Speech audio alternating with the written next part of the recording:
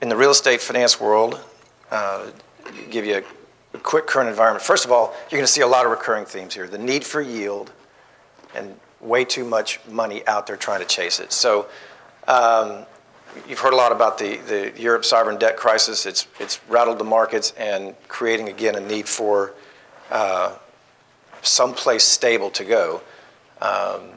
When you look at the two-year swap spread, for example, which is that's the gauge of risk and fear in the debt markets, that rose to a year high on August 23rd, and again, sending investors back towards treasuries and seeking some safety. Spreads have widened. When treasuries go down, spreads widen and capture all of that difference back. The good news is overall lending rates are still very good. I continue to be amazed at how we get downgraded as a country, but our treasuries are now worth more. I still haven't been able to reconcile that. U.S. property sales are doing a lot better than they were last year. We're $97 billion year to date compared to about $50 billion for the same period. However, we're still a lot lower than we were in previous years. Banks are lending. Jim will tell you that. Portfolio lenders are lending. There's a lot of demand out. I mean, there's a lot of supply out there for new loans, but there's not as much demand. CMBS market is back, and $21 billion year to date volume. I don't think they're going to hit the 35 to 40 billion that they had hoped to, because primarily the latest disruption in the capital markets. And but there's a lot of money out there, and lenders really want to lend. They're being very smart about their underwriting parameters. They're being very aggressive on their pricing. This goes back to what we were talking about in the causing some of the instability. Here's you guys have heard the acronym PIGS, right? Portugal, Ireland, Italy, Spain, and Greece. If you look at, these are the 10-year yields from each of those countries. Now, this is sorely out of date because it was done last week, because there's so, apologize for that. But when you look at the 10-year Treasury, which is now down to about 2%, I might add, versus the PIG countries, the market is clearly pricing in a default. And if there's a default, then you have a dissolution of the European Union. And when bonds are trading at 17, 18%, they're pricing in a default. Back on the commercial real estate side, you can see that we've worked our way through a lot of maturities, but we still have a lot more to go. We've got $900 billion of debt maturing through 2013. The vast majority of that is bank debt. A lot of the loans, there's still no other option other than foreclosure, but the good news is there's a lot of money that is out there that's going to take some of these things, a lot of this out, and it's going to get restructured. There are going to be more equity investments and get recapitalized the way they should. So kicking the can down the road while everybody was very concerned about that seems to be working pretty well.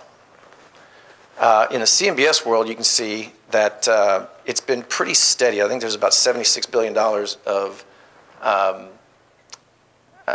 troubled loans in the special servicers, and that's remained pretty steady. The loans get worked out or foreclosed, and then new troubles come in. But the interesting thing is, we're not providing enough replacement loans to the CMBS market. So as a percentage of the total outstanding balance, we're creeping up. That 12.7% percentage of total outstanding CMBS loans is because loans are amortizing and we're not putting enough new loans on the book. So it is becoming an increasingly bigger piece of the CMBS world. The bank troubled loan update, you can see that there's still a lot of properties that are treading water. REO properties are pretty steady, and LIBOR at, what is LIBOR, 0.25, or is it below that now? I don't know. But low rates are still keeping a lot of these loans in the treading water phase versus having monetary defaults. And that's allowing assets to kind of work themselves out. if you look at the, this is the commercial real estate delinquency by the lender type. So in the CMBS world, it's at a pretty high rate. 9% on a delinquency rate is probably higher than you want it to be. But if you look at the bank rate at 4%, still probably not what you want to be. Everybody's been giving Fannie and Freddie a very hard time. They probably deserve it on the single family side. On the commercial real estate side, you can see that they're at very, very low rates. The multifamily loans that Fannie and Freddie are making a ton of money for those two entities and been very, very successful. And then obviously the portfolio lenders, the life companies, have very, very low default rates. So they're making good loans, they're making good money, and that's why they're still very much in business. Here's the sales volume. So far, we are at, as I said before, $97 billion. It looks like we're going to beat 2010 if nothing crazy happens between now and the end of the year. And we'll probably get back to the 2004, maybe 2005 levels, which is good. We're creeping back a lot faster than I think a lot of us would have predicted 3 years ago. This kind of breaks out for you where the investments are going, from primary market, secondary market, tertiary market. What this slide tells you is there's still so much of the money is concentrated towards the primary markets. There's really a vast difference between Class A primary markets and secondary markets and Class B and C assets. So most of the money out there, institutional quality, is chasing the trophy deals and the trophy markets. It is very illiquid in the Class B and C markets, and also in the tertiary markets. We're starting to see creep. Things are happening. We're starting to see the Oklahoma cities and the Tulsas and markets like that a year ago were still pretty much shut out. Money needs yield. Yields are being driven down in the primary markets, and it's creeping out towards the secondary markets. But still, product type, Class B minus C product is still very hard to get capitalized. CMBS issuance to date, as I said, was about $21 billion. We thought it was going to be 35 to 40. I don't think that's going to happen because of the recent dislocation. But deals can still get done. We are closing CMBS deals this week, in fact, and it's just really a matter of pricing. And the bonds, these CMBS bonds, when they get securitized, there's still a high demand for them because, again, the need for yield. It's just how do you price it? Commercial real estate spreads over the past couple of months, you can see, have widened 75 to 100 basis points. You saw that in some other slides earlier. But this is actually a pretty interesting slide. If you look at the spread, and I think you had something similar to this in your world, 250 basis point spread between property cap rates and corporate treasuries. And so when we ask ourselves, why is there still so much money pouring into real estate? That's it. It's just a better risk-adjusted return right now. When you look at the spreads to U.S. Treasuries, it's huge. It's 400 basis points, historically very high. And what this slide shows you is when sales volume, the higher sales volume goes, the lower that spread is, right? When sales volume goes down, there's not as much transactions, cap rate dislocation, and the spread is high. So again, why does money continue to pour into commercial real estate? That's one of the reasons. Cap rates by property type. Multifamily continues to be the favored nation property type, but a lot of the other, there's maybe, 100 basis points in between industrial and multifamily. That is primarily due to the fact that the agencies, Fannie and Freddie, are still loaning a lot of money. The life companies are very active in loaning to multifamily, and there's just more liquidity in that marketplace than any other product type. When you think about what big institutional real estate investors are trying to achieve right now, and this is kind of blows me away. A big pension fund who is charged with investing billions and billions of dollars of money into real estate for their employees or teachers or plumbers or whoever, they're trying to target a 10-year unleveraged internal rate of return of anywhere from 6 to 7%.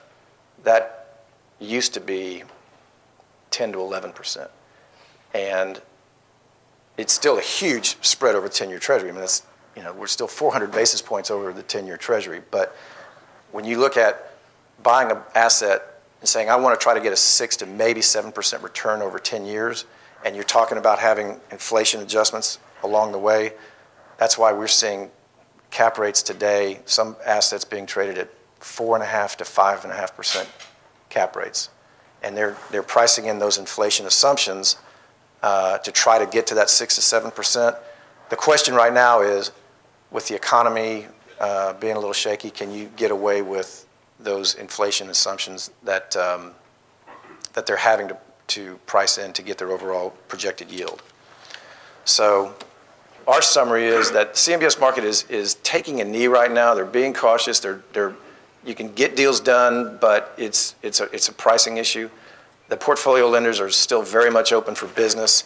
The banks, we're seeing the banks being very aggressive on their lending. They're not being aggressive on their total loan to cost. They're not being aggressive on how they underwrite, but they are wanting to get good business done, and they're being really aggressive on pricing and going after top-tier projects and top-tier borrowers. Debt rates are still just ridiculously low in historical context. And so when we look at what's propping up, continues to prop up real estate values, it is and has been for a very long time based on the cost of debt. Lenders, investors still picky. They're looking for great product, location, sponsorship. They are creeping out to the secondary markets, but if you've got lower class assets and lower class markets, it's still a very, very tough product to get capitalized, even if the yields are risk adjusted, and they are. I mean, right now cap rates on trophy assets are in the 5s, and cap rates in Class C, we were just talking a little while ago, Class C multifamily, even in primary markets, are probably at 10. So a huge spread between the two. Equity investors are remaining still very much underallocated. There are billions and billions of dollars more on the sideline wanting to invest than there are deals to be had, primarily because those billions of dollars are still not creeping into the other markets and the other product types. Our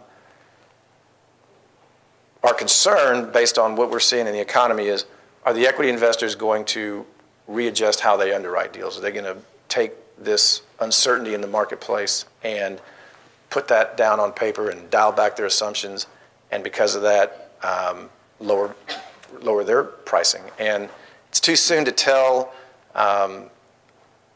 It really, for us, is a question of trying to have some kind of certainty in the market. And so when we have all this uncertainty, whether it's domestically, politically based, or what we're seeing in Europe, that's how it manifests itself in our business. It's just uncertainty creates some guy at a computer wanting to know, can I put 3% as my growth assumptions, or should it be 0, or should it be 1?